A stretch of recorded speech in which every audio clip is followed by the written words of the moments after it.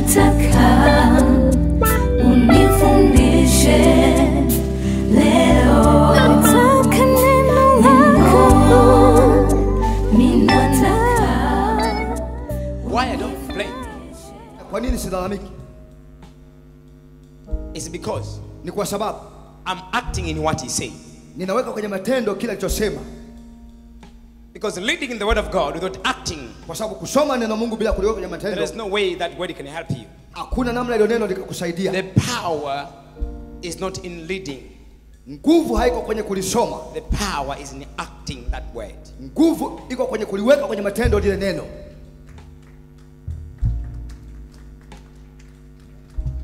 Praise God, hallelujah. Mungu asifiwe. The power is not in reading.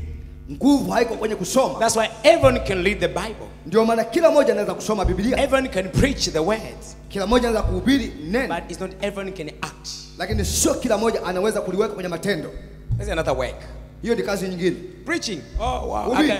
I can raise anyone who can say stand up, come here and Naweza speak the kumwinua word. mtu yote hapa nikasema simama njoo hapa uhubiri. He can say, you know, you can read the book of Matthew 5. Jesus said, you know, hallelujah, hallelujah. Praise God, hallelujah.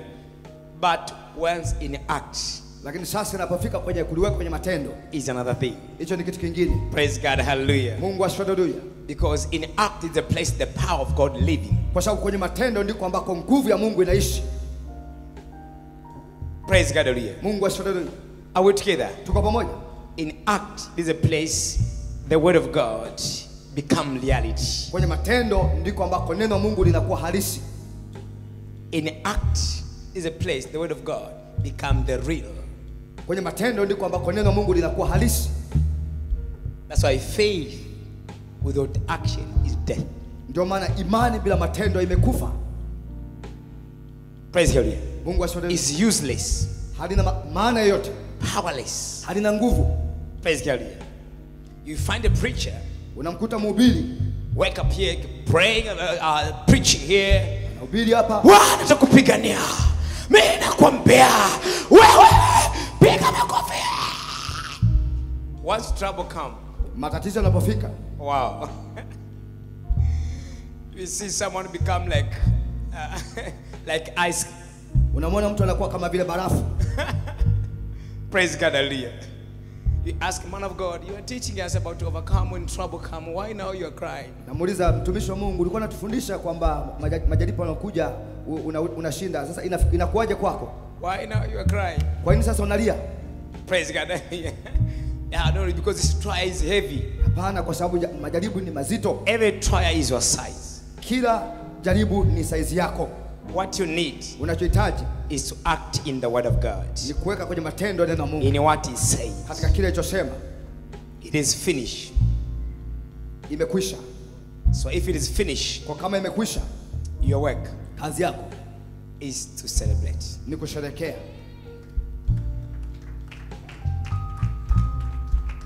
So make your life Kwa yafanya maisha yako to be a celebration life. kwa ni maisha ya kusherehekea. Praise God, hallelujah. Mungu asifiwe. But if you are a Christian, Lakini kama wewe ni Mkristo, make your life to be a celebration life. yafanya maisha yako kwa ni maisha ya kusherehekea. Like Jesus, Kama vile Yesu, his life maisha yake was a celebration life. yalikuwa ni maisha ya kusherehekea. With all the circumstances, Pamoja na hali zote, pain and trial, maumivu na matatizo, people they speak all the word they speak. watu walitamka maneno yote waliyosema, But at the end of the day, lakini mwisho wa siku he walked in celebration life. alitembea katika maisha ya kusherehekea. It's the only man who knows he was going to die. Ni mtu pekee aliyefahamu kwamba anakwenda kufa, And he told people to praise him, na aliwaambia watu kumsifu, to sing Hosanna, Hosanna. kuimba hosana hosana, And he's going to die, na huko anaenda kufa, but he was celebrating. lakini alikuwa anasherehekea. Do you see it? Naweza kuona hiyo. He was going to face the death, Alikuwa anakwenda kukutana na mauti, but in his way, lakini katika njia yake he told people, aliwaambia watu don't cry, msilie, celebrate. sherehekea. Because as long Kwa sababu kwa kuwa I'm walking in God's word, ninatembea katika neno la Mungu, you celebrate. wewe sherekea. So meaning, Kwa maana yake us as a Christian, sisi kama Wakristo, our life must be a celebration life. maisha yetu lazima ni maisha yawe ni maisha ya Why kusherekea. must be a celebration life? Kwa nini yawe ni maisha ya kusherekea? Because he said it's done. Kwa sababu alisema imekwisha. It's like sometimes you can see like you're going to lose. Wakati mwingine unaweza kuona kama unaenda kupoteza. You can receive the letter from your boss. Unaweza kupokea barua kutoka kwa mkuu wako. Say the work is over. Sema kazi imeisha. You select your friends. You go somewhere, you eat burger, chicken and everything. Unamchagua rafiki yako, mnaenda mahali fulani, mnaenda kula burger na kila kitu. It is over from him, but it's not over from God. Imekuwa mwisho kwake lakini sio kwa Mungu. Are you know what I'm saying? Umesikia nini? Praise God, hallelujah. Mungu asifiwe. Praise God, hallelujah. Mungu asifiwe. Yes, from your boss it is over. Ndio kwa mkuu wako imekwisha. So go celebrate. Nenda kasherekee. Because you know you belong to Jesus. Kwa sababu unafahamu kwamba wewe ni mali ya Yesu. Praise God, hallelujah. Mungu asifiwe. Are we together? Tuko pamoja. So you took that letter. Kwa unaichukua hiyo barua, You invite your friends. unamwalika rafiki yako, You go somewhere. nenda mahali fulani. Praise hallelujah. You can have some dinner. Unaweza kuwa na chakula cha Yes. jioni, Eating there. nakula pale. Chicken, burger, pizza, Burger, pizza. barbecue there. Praise God, hallelujah. Are we together? Eating there. Kula pale. And telling your friends, Na kumwambia rafiki yako, you know why I'm happy? unajua kwa nini na furaha? You know, my boss is right the letter that my job is over from Unajua today. mkuu wangu amenipa barua kwamba kazi yangu imekwisha. So I took this chance to celebrate. Kwa nimechukua hii nafasi kwa ajili They ya say, kusherehekea. wow, how you celebrate kind of this thing? This is the bad news. Sasa unawezaje kusherehekea? Hii ni habari mbaya. Say, no, it's not a bad news. Sema hapana, sio habari It's mbaya. a good news. Ni habari njema. Because this to me is a bridge to go to my Kwa best sababu job. kwa mimi ni daraja la kunipeleka kwenye sehemu iliyo bora zaidi. So you take your face now. Kwa hiyo inachukua imani sasa. Praise God, hallelujah. Mungu asifiwe. We are saying it, prophet is speaking it, but to act in this Tunasema kwamba way. nabii amesema lakini kuliweka kwenye matendo hilo neno. Praise God, hallelujah. Mungu It's asifiwe. another work. Praise God, hallelujah. Can you clap a hand to Jesus Christ? Naweza kumpigia Yesu makofi. Why I'm saying this? Kwa nini nasema haya? Because if you're a Christian, Kwa sababu kama wewe ni Mkristo, you should not live a worry life. usiishi maisha ya wasiwasi. If you're a Christian, meaning you have assurance with your life. Kama ni Mkristo maana yake una uhakika na maisha yako. You have assurance with your life. Una uhakika na maisha yako. Jesus, Yesu when he celebrates, alipokuwa anasherehekea, why he celebrates? kwa nini alisherehekea? Yes, the season was telling him we are going to die. Ndiyo, majira alikuwa anamwambia kwamba anaenda kufa And he knew he's going to die. na alifahamu kwamba anaenda kufa. But because he knows Lakini kwa sababu alifahamu his father is on his side, kwamba baba yake yuko upande wake, he celebrates. alisherehekea. He knew, Alifahamu I'm not going to lose. siendi kupoteza. I'm not going to lose. Praise Siendi God, kupoteza. hallelujah. Mungu asifiwe. Even if I will die, Hata kama nitakufa, I will rise up again. nitafufuka tena. Praise God, hallelujah. Mungu asifiwe. So meaning being a Christian, Kwa maana yake kuwa Mkristo not losing, sio kwa ajili ya is kupoteza, getting. Being a Christian Kuwa is Mkristo. having assurance with your life. ni kuwa na uhakika na maisha yako. Having assurance Kuwa na uhakika with your life. na maisha yako. Even if not today, Hata kama leo can be tomorrow. inaweza- Because the Lord whom you believe kwa sababu Bwana anayemwamini is a living God. ni Mungu He's anayeishi, a great I am that I am. ni mkuu, niko He's an ambaye eternal God. ni Mungu wa He's milele, Alpha and the Omega. kwanza na wa mwisho. And you are a child of the Alpha and the Na wewe ni Omega. mtoto wa So Alpha na how Omega. can you worry about tomorrow? Unawezaje kuwa na wasiwasi? There is no way you can worry about tomorrow. Hakuna namna If ya you're a kuwa na wasiwasi. child, praise God, hallelujah. If you're a child Kama wewe of mtoto Alpha and the Omega, wa praise Mungu wa God. kwanza wa I mean, mwisho. yes, Genesis up to Revelation. Manake mwanzo mpaka Ufunuo, There is no way you can do what? You can worry. hakuna namna unaweza kuwa na wasiwasi. Worry is coming because we don't act in Wasiwasi His unakuja ways. kwa sababu hatuliweka kwenye matendo neno We lake. are busy in reading the Bible, Tunajishughulisha sana kusoma Biblia but in teaching others na kuwafundisha wengine and inspiring others, na kuhamasisha wengine, but not in acting. lakini sio kuliweka kwenye matendo. That's why the word of God is not helping us. Ndio maana neno la Mungu alitusaidii. When challenge comes, Changamoto inapokuja, you say, oh, why this? nasema Oh, kwa nini? why this? Kwa nini? Why this? Kwa nini? Now, why Sasa, this? Kwa nini? Praise God. Mungu asifiwe. Our word is, it will come to pass. Neno letu ni kusema tu kwamba itatimia. It will come to pass. Itatimia. It will come to pass. Itatimia. Even if you don't see, it will come to pass. Hata kama uone, lakini Because itatimia. you are a child of Jesus. Kwa sababu wewe ni mtoto wa Yesu. And you have assurance with your life. Na una uhakika na maisha yako. If you see a Christian having a worry of his life, Ukimwona Mkristo anakuwa na wasiwasi na maisha yake, having worry because of job, anakuwa na wasiwasi kwa habari ya kazi he is yake, not a Christian. yeye sio Mkristo. Because being a Christian, Kwa sababu kuwa Mkristo, meaning Christ inside of you. maana yake Kristo akiwa ndani So yako. if Christ is inside of you, Kama Kristo yuko ndani yako, meaning you have assurance with your life, maana yake una uhakika na maisha yako. trial cannot tempt you. Majaribu haiwezi kukushawishi.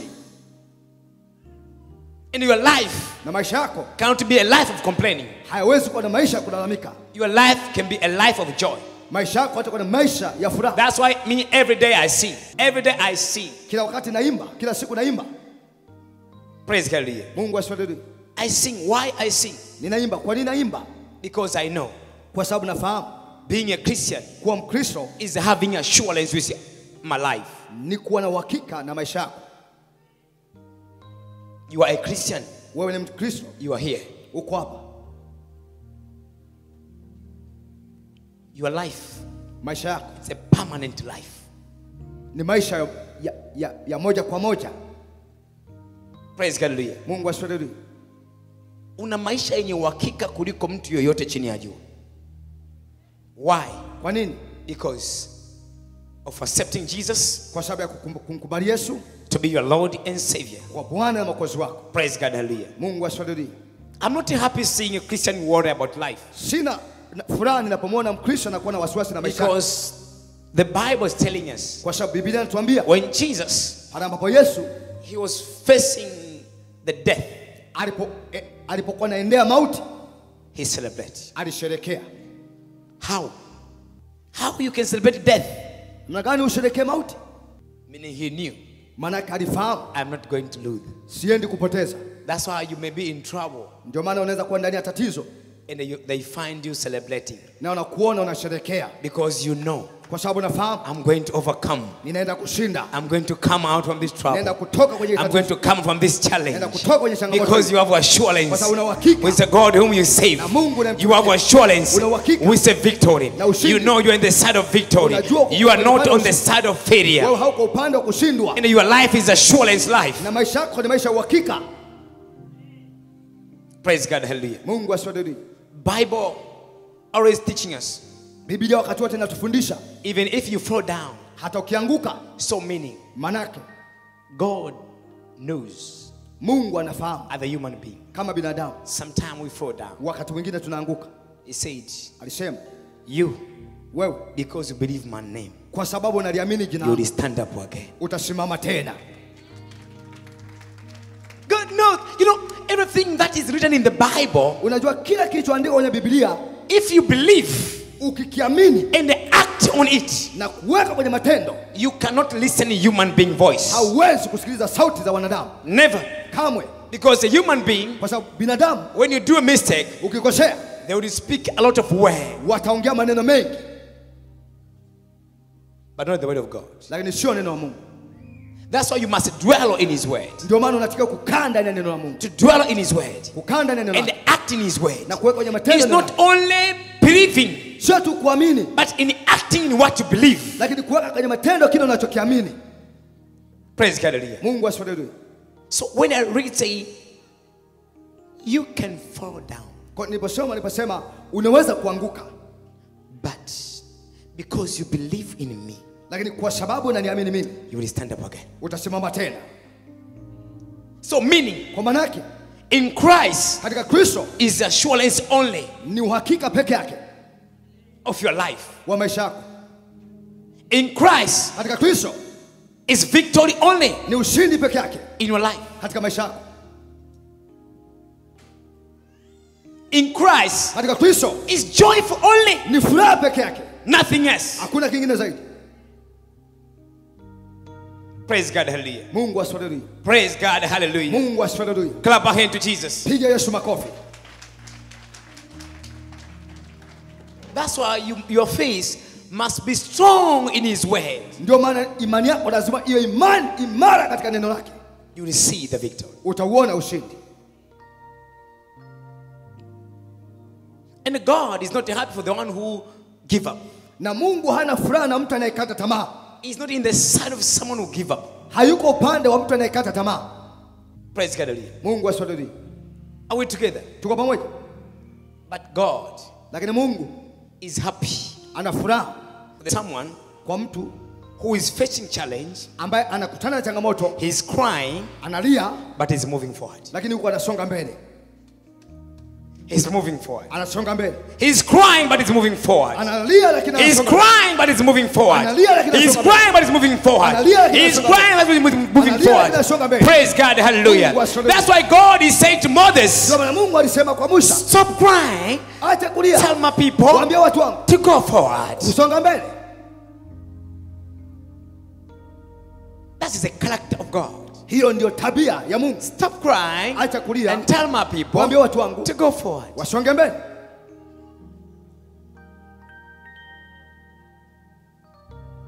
I repeat again. Narudia tena.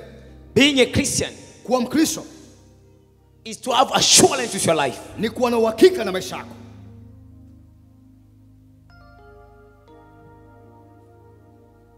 Praise God, hallelujah. Mungu asifiwe. Some of you, Baadhi yenu there are some problem you have. kuna baadhi ya matatizo mnayo. It may look like the devil, Inaweza kuonekana kama ni shetani, but it's not devil. lakini sio shetani. You don't know how devil is far from you. Haufahamu ni kwa kiasi gani shetani yuko mbali na wewe. You don't know. Haufahamu. But through your confession, Lakini kupitia ukiri wako you make him to be close to you. umemfanya shetani kuwa karibu na wewe.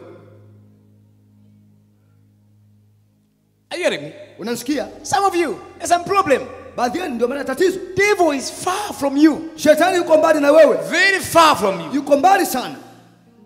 But through saying Lakini kupitia kusema this problem, ili tatizo, devil is very bad. Devil. shetani mbaya, shetani.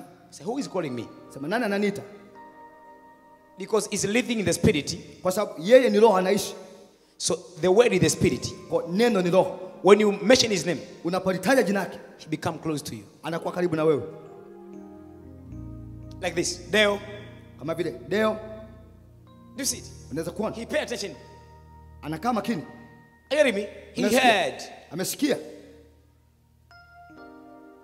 So meaning, Kwa manake devil is living in the spirit. shetani ni roho. I say, yani hii shida hii, yani shetani mbaya sana yani. Yani kanifanyia hivi. Nasema, hey.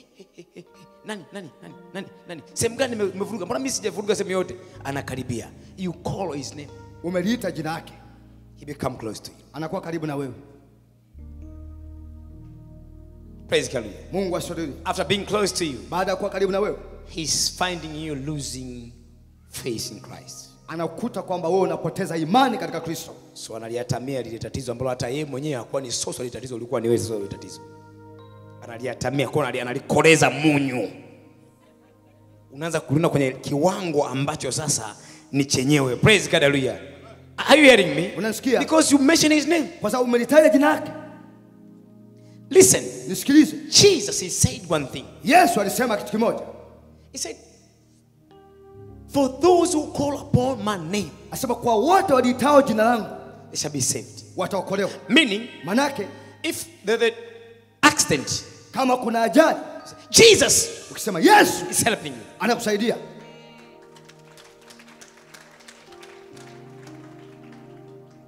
Praise God, hallelujah. Mungu asifiwe. Are you hearing me? Unasikia? Are you hearing me? Unasikia? So meaning, Kwa manake in your mouth, kwenye kinywa chako say, kweli shetani ni mbaya sana. Shetani, you mention his name, we umetaja come jina, close to you. anakuwa karibu na wewe. Umefanya ubaya gani? Even if he was far. Hata kama alikuwa mbali. Praise God. Mungu asifiwe. Kwa kile ambacho hajakifanya na umemsingizia, anatakifanya kweli sasa. Praise God, hallelujah. Anakikoleza vizuri. Praise God, hallelujah. Are you hearing what I'm saying? Unasikia na Anafanyaje? Vizuri. Praise God, hallelujah.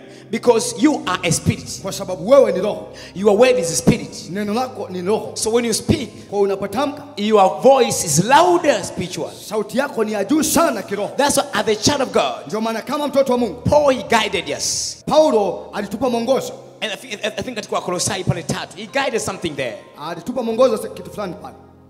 Praise God, hallelujah. Mungu asifiwe. Mstari wa kwanza, basi ikiwa mmefufuliwa pamoja na Kristo, yatafuteni yaliyo juu Kristo aliko, ameketi mkono wa kuume wa Mungu. Yafikirini yaliyo juu, sio yaliyo katika nchi. Clear? Praise God. Clear? Was. Praise God. Clear? Was kabisa. For those who believe in what? In Christ. Kwa wale wanaoamini katika Kristo. They have assurance. Wana uhakika Of Christianity life. Wa maisha yao ya Kikristo. They have assurance of their life. Wana uhakika na maisha yao. So don't worry. Kwa siwa na wasiwasi. Praise God. Hallelujah. Mungu asifiwe. I was uplifting your faith. Nilikuwa nainua imani yako.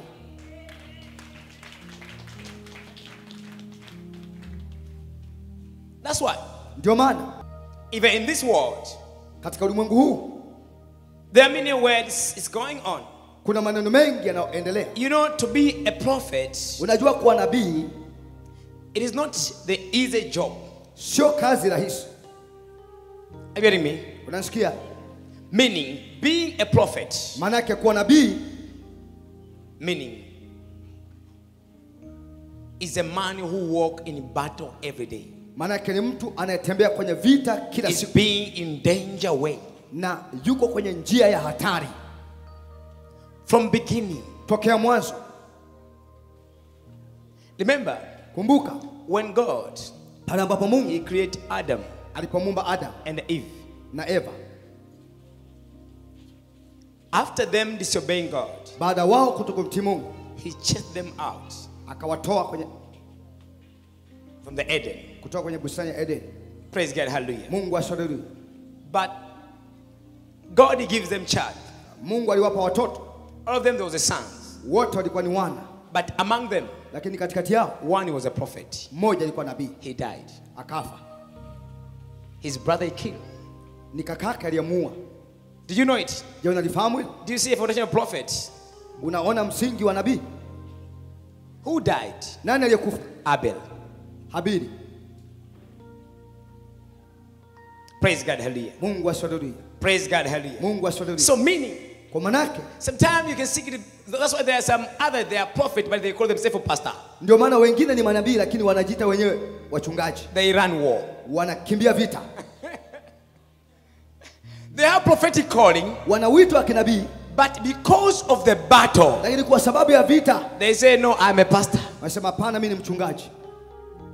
Praise God, hallelujah. Mungu ashukuriwe. One of the man, he came to me. Mtu mmoja alikuja kwangu. He was ministering like a pastor. Alikuwa na hudumu kama mchungaji. I said, you apostle, God is telling me. Nikasema wewe ni mtume, Mungu ananiambia. Lakini najisikia mimi vizuri kuhudumu kama mchungaji. Are you hearing me? Unanisikia? Najisikia nini? Kuhudumu kama nini? Oh. I told him, Nilimwambia, why you are ministering out of your calling? kwa nini unahudumu nje ya wito wako? He said, kwa fukuto hili, siwezi. Let me remain a pastor. Acha mimi nibakie Are you mchungaji. hearing me? Say there's no you can succeed because it's not your calling. Nikamwambia hakuna namna za kufanikiwa kwa sababu huu sio wito wako. But if you are in Christ Lakini ukiwa ndani ya Kristo and you believe in Christ, na unaamini katika Kristo, you will enjoy battle. utafurahia vita. Praise God, hallelujah. Mungu ashukuriwe. Praise God, hallelujah. Mungu ashukuriwe. Are we together? Tuko pamoja? Praise God, hallelujah. Mungu ashukuriwe. So meaning, Kwa maana yake from Genesis, tokea mwanzo the first prophet he died. nabii wa kwanza alikufa. His brother stand against him. Ni kakaka aliyesimama kinyume naye, He killed. akamuua. Nabii wa kwanza alikuwa ni Abel. Abel nani? Abel. Kaina kafanyaje? Praise God, hallelujah. Mungu ashukuriwe. So meaning, Kwa maana yake if you are prophetic calling, ukiwa na wito wa kinabii, be ready. uwe tayari For what? For war. kwa ajili ya vita.